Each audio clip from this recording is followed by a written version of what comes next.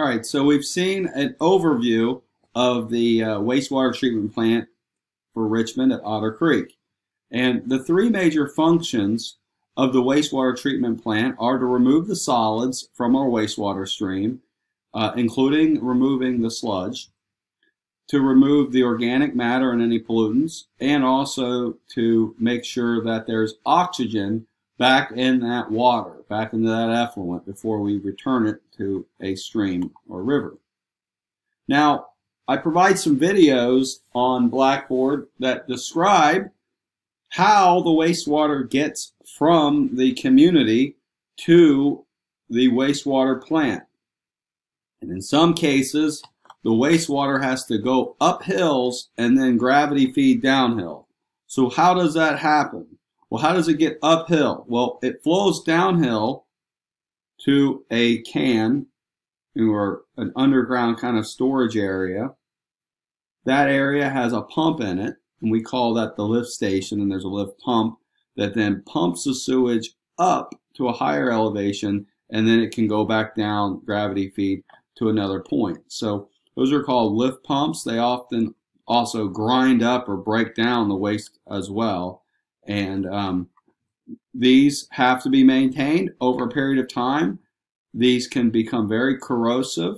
Well, the metals can corrode very easily, so they have to be maintained. We know that they can overflow if the pumps go bad, so they have lights on them to warn us. There's a little antenna sometimes on them that sends a radio signal or a telephone call saying, hey, I'm overflowing, come do something. So sometimes the pumps fail, they get clogged by stuff people have flushed, like clothes down the toilet. There's other reasons why they may fail. It may rain a lot, and there might be a lot of broken pipes, and they just keep running continuously as fast as they can, and the pump overheats. Or the amount of water coming into the pipe exceeds what the pump can pump out, so the alarm comes on when the elevation gets too high inside this. There's a great video on the main lift pump at the beginning of a wastewater treatment plant. So at the beginning of the wastewater treatment plant, at this high point, we have to sometimes get the wastewater up to that high point, and that pump controls the speed at which waste moves through the process. And in general, more time means a better treatment or a better quality product at the end. So these pumps have a very tough job. There's a video on Blackboard from Dirty Jobs that shows you the work that these lift station pumps have to do and what it's like to change a lift pump at a huge wastewater treatment plant. So again, these pumps, this one's kind of a controlled environment here. Many times the pumps are actually what you would see is in a more nasty environment. These pumps control the flow and the movement of wastewater throughout the process. They create head. So head is that head pressure, the elevation. So you raise the water up, and then that can flow downhill from there. So they create the head, and the head works, I'm going to skip that. There's different ways of measuring them. There's old-fashioned ways. They have weirs where they had, you could tell how fast something's moving through there. Nowadays, you've got flow meters that are built into it. So when the wastewater plant's built, the engineers have built it to where you can monitor the flow from a distance. You can even monitor the flow from a telephone or from the computer at the office. So wastewater treatment involves several steps. There's primary treatment, which is anaerobic. Secondary treatment is the minimum required by the Clean Water Act. So we have to oxygenate our wastewater. So that is secondary treatment when we add the oxygen. Tertiary treatment is an expensive thing to do and not always affordable, but it's something that occasionally has to be done as well. Primary treatment is largely mechanical and physical, and it's also, in many cases, I'd say anaerobic. And primary treatment removes the suspended solids by 60%. it reduces the BOD, it reduces that demand for oxygen by at least 35 to 40%, and it reduces the amount of organics by 40 to 50%. So it does a fairly good job just using mechanical and physical processes. The first step is the bar screen. So the bar screens are mechanical or stationary, and there's a video about the quote muffin monster, that's a YouTube Dirty Jobs video, that gives you a little taste of what these things have to do. So they remove large floating debris, like say plastic bags, tampon applicators, other things people might flush down the toilet. The water flows through these screens, and you can see the types of things that get stuck on these. A lot of plastics, even flushable wipes that make it through the process can get stuck on here if they don't are the non-degradable kinds of flushable wipes that are really problematic. So they hit this screen, and this screen kind of operates like a giant conveyor belt, and as it twists at the top and turns, it then drops off whatever it was containing. So here's an example of a bar screen, and then as it turns right here, the solid matter that's on it can kind of flake off as it kind of reverses its direction on this belt. It's kind of like a conveyor belt at a grocery store, and as it gets to the end and turns, kind of makes the stuff fall out. This stuff gets collected in a dumpster and can be hauled off for landfill. All right, the next step after water moves through the bar screen, it then moves into a grit chamber, which in many cases has what's called an Emhoff shape, more like a cone shape, and the flow rate, varies. In some cases, it's a foot per second, and this allows things like sand, coffee grounds, eggshells, peanuts, peas, corn, all that to settle out. This is not probably the best example of a grit chamber. The one in Richmond is almost like it's circular, and you can see the spinning, and it makes it go down. Here they've done added some aeration. I'm not quite certain on the reasoning for adding the aeration at the grit chamber. I guess they could start treatment earlier, or it's there's a lot of different innovative designs that are out there in wastewater. So as long as they're doing secondary treatment and hitting their effluent targets, theoretically it could be permissible. So primary treatment, so we've got kind of this, all this is kind of primary treatment still. Primary treatment also involves primary sedimentation. So after it's gone through the bar screens and the grit chamber, it goes into these big basins. Many of these basins are typically 16 feet deep. They're rectangular or circular, and the water, or the wastewater, needs to sit in there for at least 1 to 2 hours. And this allows the organic solids to settle out. So you need a lot of space to let this water sit here for 1 to 2 hours. And this is a primary clarifier. It's anoxic. The fats, oils, and grease will sit on the surface. The sludge will settle to the bottom. The sludge can be collected and hauled off. There are other types of options that are out there. I'm not going to spend much time on that one. But there's secondary treatment after primary treatment.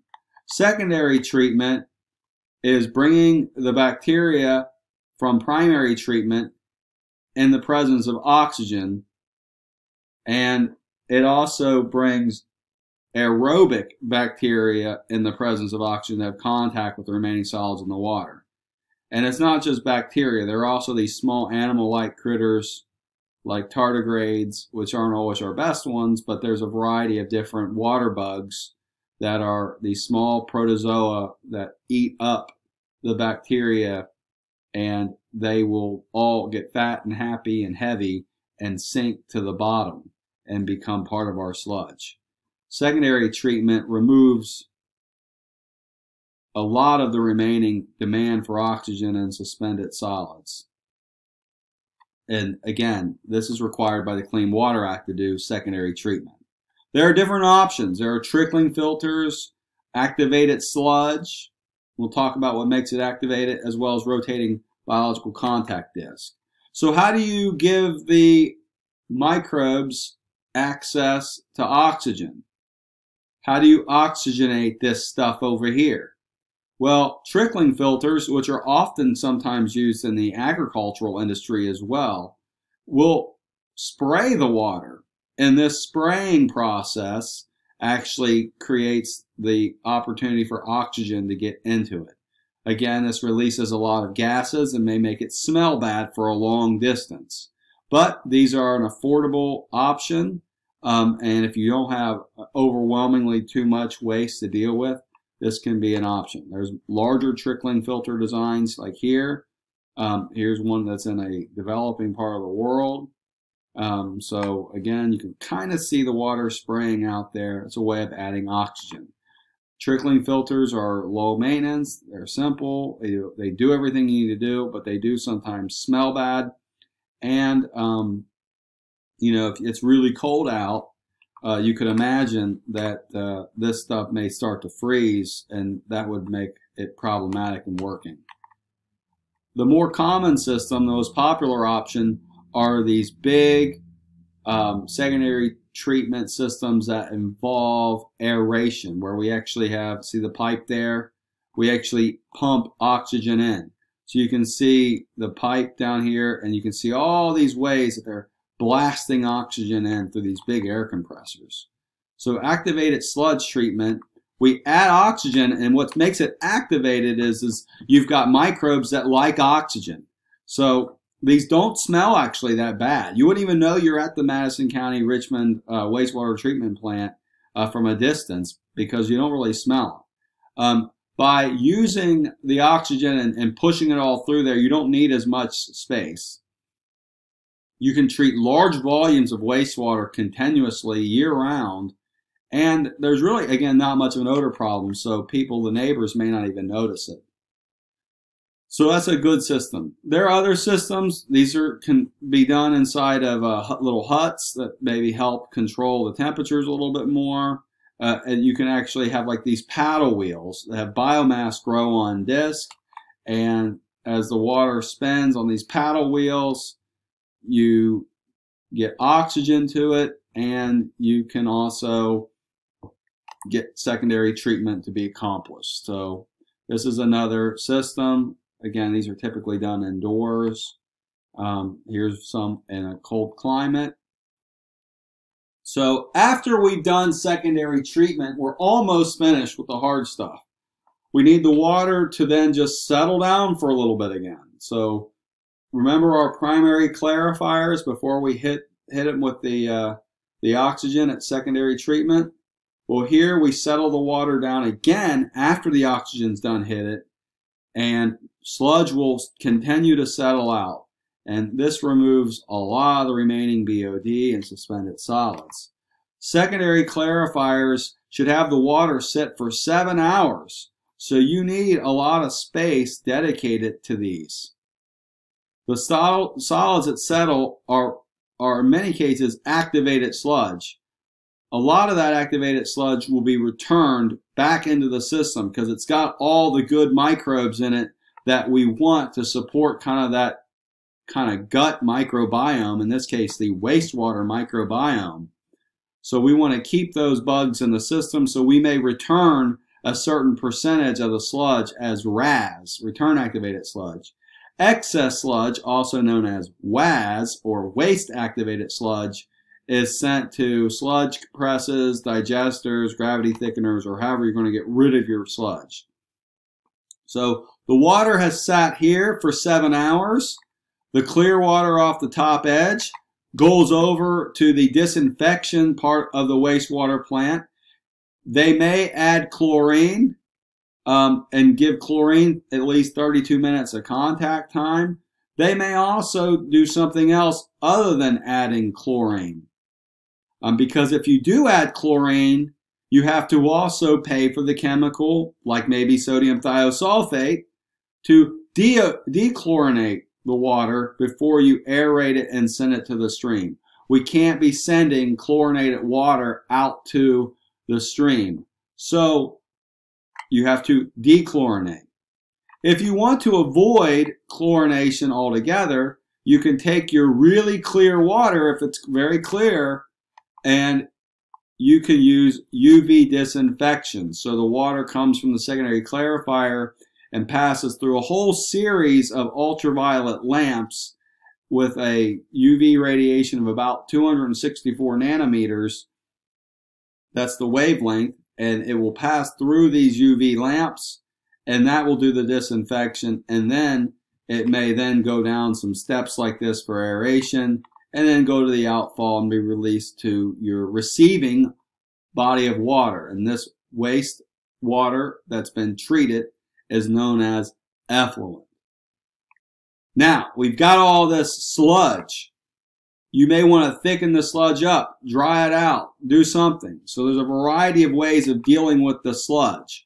One of the ways of dealing with the sludge would be, I'm going to move on past some of this stuff, is to do digestion. Digestion, the sludge, this kind of wet, nasty stuff, is piled up in these digesters, and the anaerobic bacteria will take over. They will suck all the oxygen out. There won't be any oxygen left. And this is kind of like a giant compost pile. And they make a lot of acid, and these acids act as food for bacteria that are methane fermenters, and you produce a lot of carbon dioxide gas and methane. So you're producing a lot of greenhouse gases by doing digestion. And you'll see some of these old big domes that used to be used. They're not as common as they once were before. And some wastewater plants will capture the gas and power the wastewater plant off the methane. Other wastewater plants will just burn the methane off. Why do we burn the methane off? And the reason why it's, quote, flared off, and that's called a flare, why it's a lit fire on top of this is the methane gas is burned off because we don't want that methane going into the atmosphere as a greenhouse gas. If you've got methane going off in the atmosphere and you got a lot of it, you're looking at maybe Clean Air Act violations and other things. So we don't want methane gas, greenhouse gases going off to the atmosphere. So we may have other ways of dealing with sludge. We may look at drying the sludge by land applying the sludge or applying the sludge over sand. So the water percolates down through the sand and gravel and can leave as you go into the wastewater stream. The sludge will eventually dry out, and as it dries out over one of these sand filters, you can, now these aren't being used right now, but you'll see the black stuff, as it dries out, you can actually rake off or use equipment to remove the dried material. And it gets flaky. You don't want it to get too thick, or it gets too, it takes too long to dry and gets too heavy and may not dry all the way through. So the bottom of it will stay like gelatinous and the top will form that dry crust that's easier to move. And you need to keep these things maintained. You don't want to dig into the sand too much or you have to replace it. Another option is the sludge press. And the waste goes through this and then through a series of conveyor belts where the belts wrapping it closer and closer and closer. Every time they get closer on these belts, it squeezes the water out. And Richmond uses a sludge press design. And the water gets squeezed out of it, and it's like cake batter, dry batter almost, like brownie mix coming out of this. That's so dry that it can actually be put into a dumpster, and it looks like the black soil you would see like in nightcrawler containers if you're buying fishing bait. So that's all for the wastewater plant. So how do we determine the flow? All these things are included in the video, so I'm not going to spend much time on the review. They'll be on the quizzes or exam type content for the course. So you've got the slides. We're going to do septic systems here in the next video. So I'm going to stop there.